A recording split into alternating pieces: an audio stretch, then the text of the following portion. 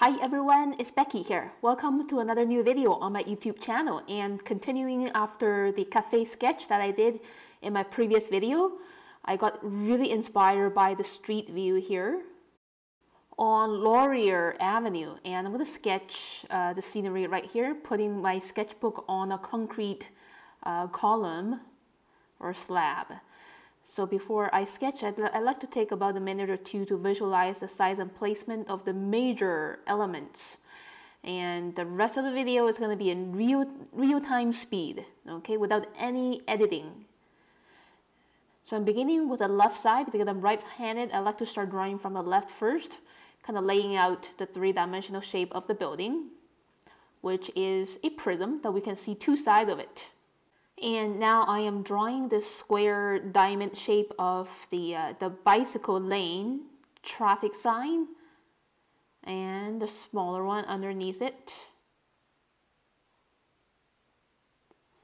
And then drawing the pole supporting the traffic signs. Now connecting the traffic sign on the left with a pedestrian, a man walking away from me, starting to draw his head, his body and legs crossing in walking gesture very quickly.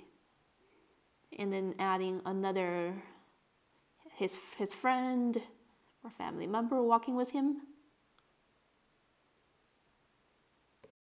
And here I am drawing the bicycle wheel and the bars of a bike right underneath the sign, and connecting the right side of the bike with a construction cone and another one overlapping behind.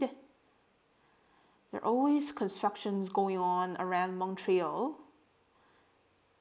and cycling is a really popular transportation in Montreal and also in Vancouver as well. Now I'm starting to add a window for the top floor of this building, and adding the one right next to it, aligning on the same vertical line, adding some accentuation in the middle to show the dark gap inside the glass, to show the depths of the interior with dark ink accentuations, and the first floor window. So that's the side of the building facing me, very straightforward shapes. And now these windows are very foreshortened. So when you're sketching anything, you have to be aware of the angle you're looking at them and trust what you see. And now I'm connecting the street lamp with the building. It's overlapping pretty much right on top of the building, in front of it. Finishing the right side of the building. Can't really see the outline, but I could see these foliages covering most of the right side, or the right side outline of the building. I'm using pretty gentle pressure and relaxing my fingers and wrists to draw those soft branches and twigs.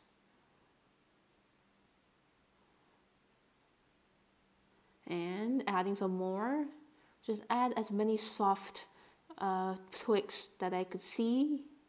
When you're drawing trees, you don't have to draw every single branch or twig that's on there. And moving on, I am drawing another person crossing the street. The legs could be really tricky to draw because they always move, and just in a crisscross gesture.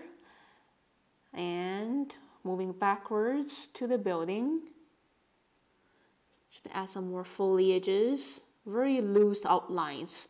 We can't really see the absolute outline of trees, especially in the fall when the foliages are getting really loose. It's very hard to tell the outline. So no outline, just keep the lines broken, that's fine. It's okay to have a sense of uncertainty when you're drawing. You don't have to make every single thing crystal clear. You can always be flexible and use these loose and broken lines, adding a bit of details of things in the distance in very abstract little dots and short lines. And when I'm drawing these loose outlines of trees, I'm barely looking at the paper and start judging what comes out on here.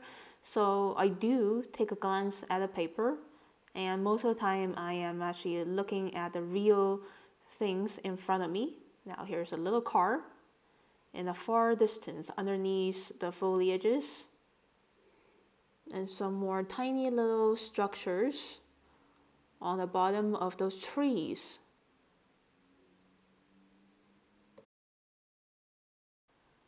And just adding some squiggly textures for the foliages here and there. I don't want to add too much because these trees are in the distance and they don't need too much details. Just a tiny bit here and there, a couple of little squiggles, and just let go. Move on to the next tree. There's probably another person there in the distance. Kind of like stretching my back a little bit. I'm actually standing and sketching this, leaning down on the concrete table. Here there's another traffic lamp in the distance.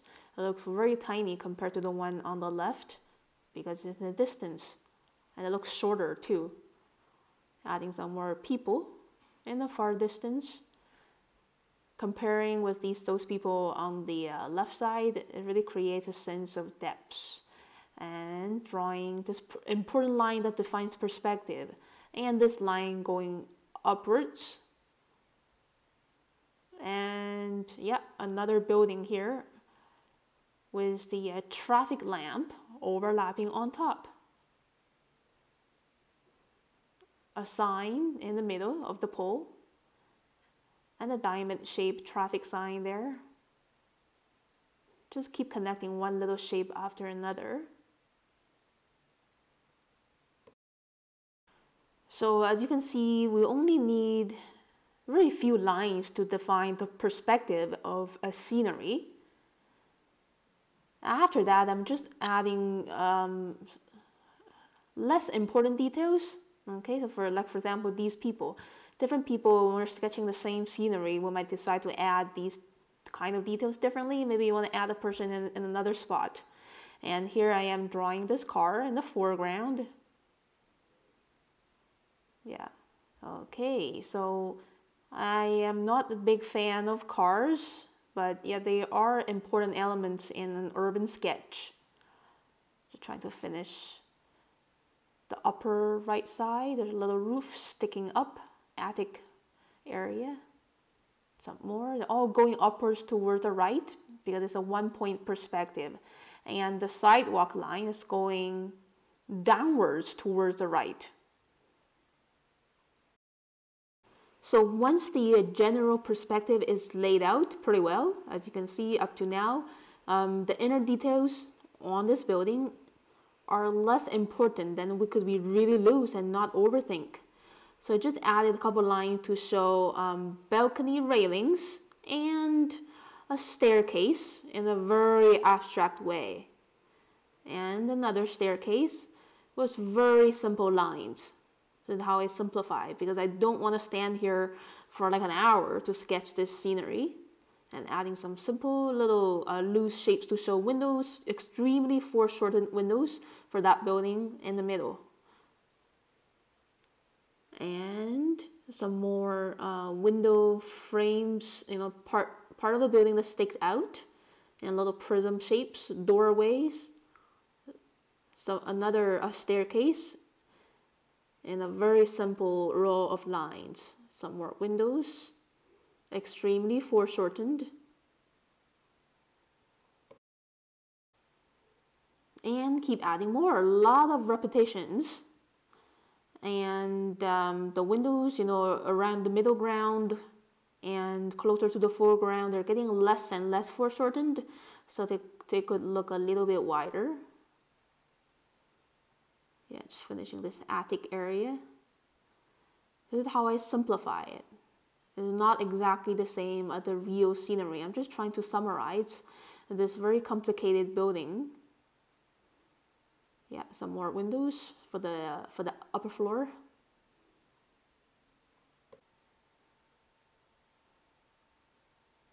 So I am trying to simplify, but at the same time, I am also trying to show the character of the buildings in Montreal. So here as you can see, I'm adding some more staircase over here. Staircases are very common in Montreal residential buildings. Yeah, this is very much like a ladder. And above that, there is the entrance on that second floor there. Very foreshortened windows. Super thin shapes, almost lines.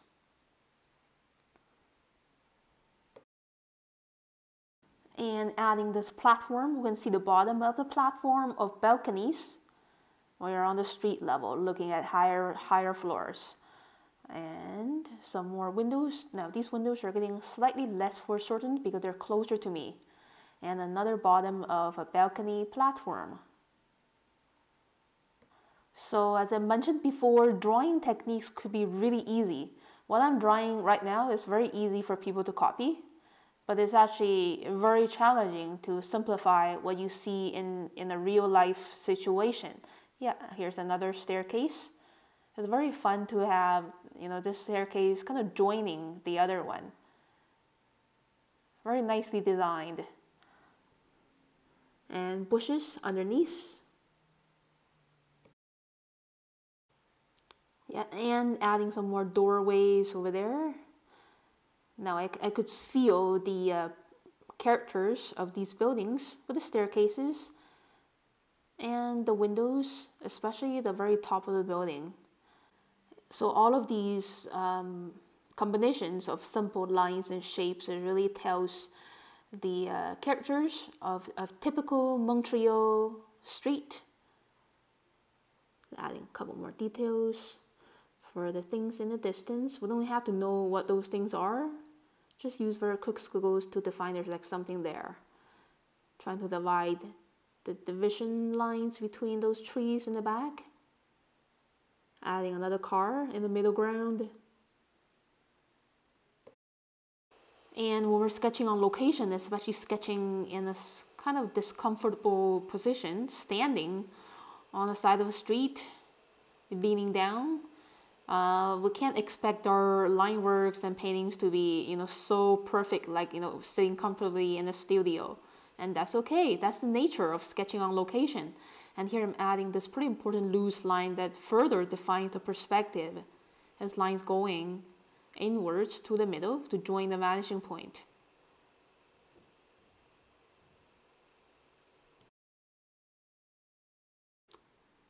And I see I need to add another important line here on the very left side. Here it really helps to even further define the perspective. As you can see, all the lines are going inwards towards somewhere in the middle. There's a vanishing point. We don't have to know exactly where the vanishing point is. There's a really common one-point perspective of a street. When you're standing in the middle of the street, you're looking at the buildings on your left, on your right, things in the middle. Okay, so now I am ready to paint watercolors. Just like a drawing process, this part of the video is absolutely unedited, with no time cut out in between each brushstroke. So by having some real-time videos like this once a while, I think it really helps to answer many of your questions. Okay, because there's no pauses, there's nothing cut out, there's no waiting time in between the layers of paint. So now I'm just wetting the sky area first with clear water. So the ink is actually a little bit dissolved. It's not 100% waterproof, especially when you're drawing really quickly and in cold temperature. So now I'm adding a little bit of mix of cerulean blue with a little bit of green. The bottom of the sky later in the afternoon is this fresh light turquoise or minty color. And then gradually I am blending on a bit of cerulean blue. This is wet into wet. So right now I'm wrapping around this white puffy cloud. And just moving my brush stroke, keeping the paint pretty translucent. The color of the sky is, most of the time, is this kind of translucent tone, the diluted cerulean blue. Nice and soft. Yeah, and just keeping the sky really simple. Keep those two little puffy clouds nice and clear without any shade in it. And now moving on, it's time to move on. I'm pretty happy with the sky. It's good to keep it simple and not overwork on it. So just wetting the street area with clear water.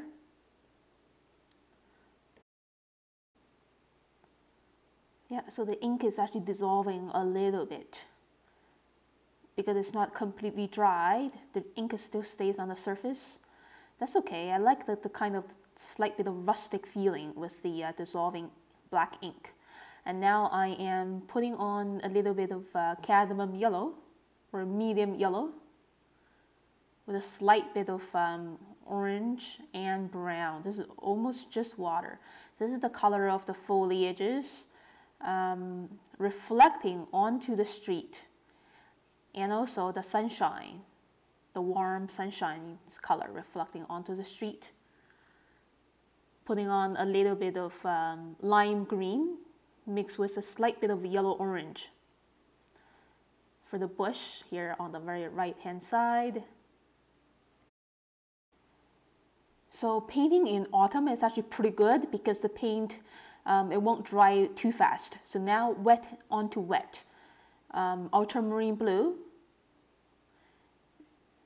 for the shadow area on the street, mixing in a little bit of royal purple into the ultramarine blue to get this purplish gray.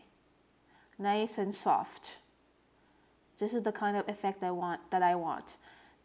The previous layer is just moist enough for this shadow color to blend with it.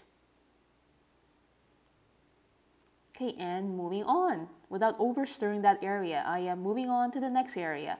Just wetting the foliages in the middle with clear water. Punching on this bit of medium yellow. Medium yellow mixed in with a bit of orange. And also lime greens. I'm also constantly changing the color on my brush tip every couple brush strokes, because I could see and feel so many colors in these trees. And this tree in the middle, I think is a different species. It's kind of like a pink purplish color. So just quinacridone rose mixed in with a little bit of royal purple. Just for this tree here in the middle, it stands out really well. Again, as you can see, my brush strokes are really quick. I'm not overstirring, so just punching on using loose brush strokes and let go. The power of gravity is gonna draw these colors together, merging them very softly together without us controlling too much. And putting on a bit of viridian green on there.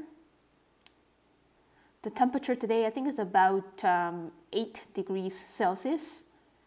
If in the summer, in like a 25 degrees Celsius temperature, these colors are going to dry really fast. So it's going to be very challenging to do wet into wet like this on a hot summer day.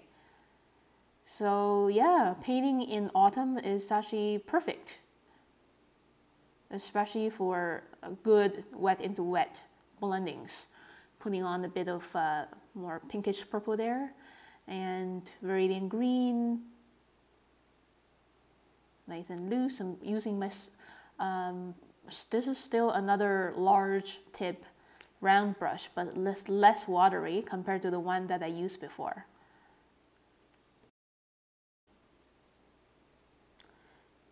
So I have like 2 water brushes. This one I'm using right now is large tip, but there's less water coming down from the cartridge.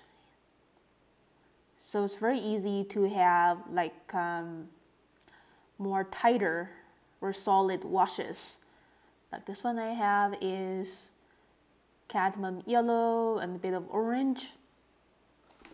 So this is the warm color of the sunshine hitting the top of this building, and now comes this contrasting color, raw umber, wet into wet.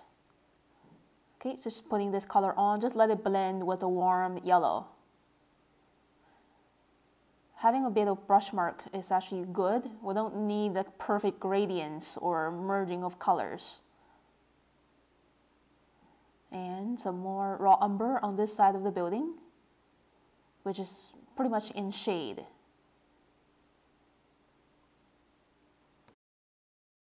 And putting on a bit of viridian green, mixing a tiny bit of burnt sienna into viridian green to create a darker tone of green for the bottom of these trees. And using quick brush strokes to show the texture of the leaves. And same for here. Most of the time, the shade color of trees are around the bottom. So my brush mark is short and a little squiggly to show the foliage form. And now I am putting on some diluted blue to show the color of the sky reflecting onto the glasses of the window panels. And move on. Now I'm just wetting this row of houses with clear water. The reason I'm wetting the area always with clear water is that I wanted like a soft effect of the paint spreading out on paper and not dry brushing. And putting on this mix of yellow and orange. Nice and loose.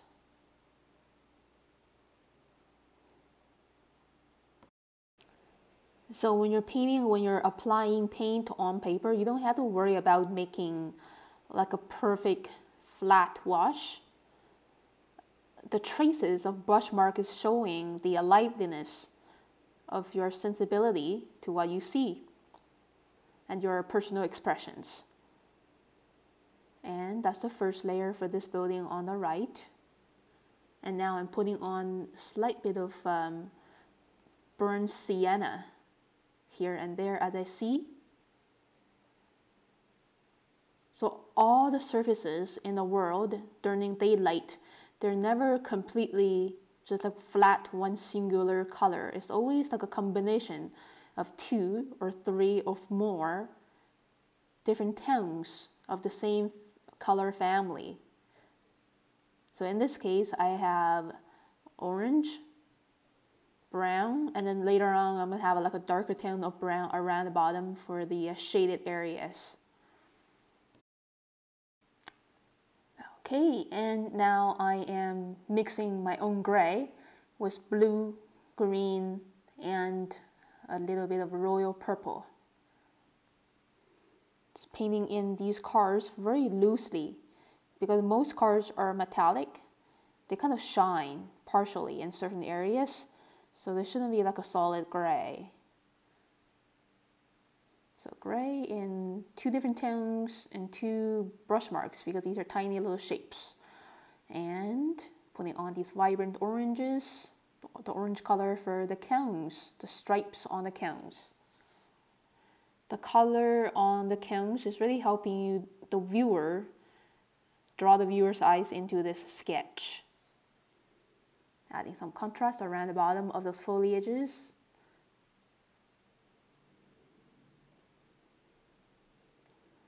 And yeah, this bush needs slightly more contrast with viridian green and a little bit of brown on the bottom.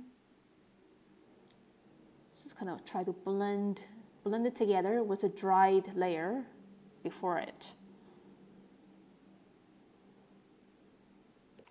And when you're painting watercolors, don't stress about, having a really high expectation with the blending or certain effects. Yeah, just let go. And just adding a little contrast underneath the cars and the bushes and the bush over there. Underneath the cones, and these slight bit of gray, cast shadows from those objects.